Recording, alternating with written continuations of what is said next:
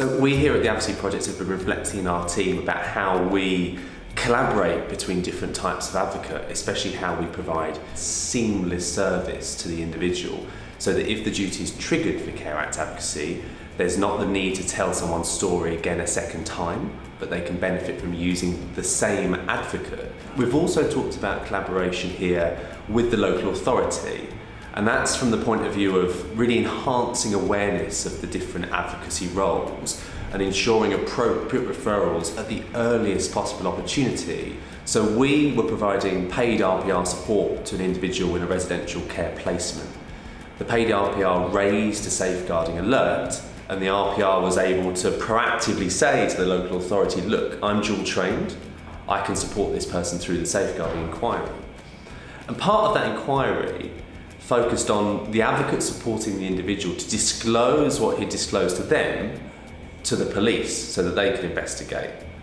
And the individual wanted to lead on that with advocacy support. And that happened as part of the inquiry.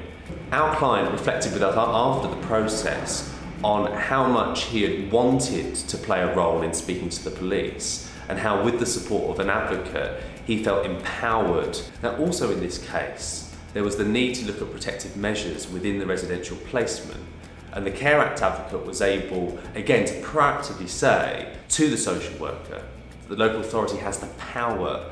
to instruct an IMCA to support the client around whether those protective measures are in his best interests. So it's another example of how we're looking at collaboration and continuity for a client and seamless advocacy, whereby we can proactively say where the advocacy duty is and ensure there's no gaps in advocacy availability for the individual.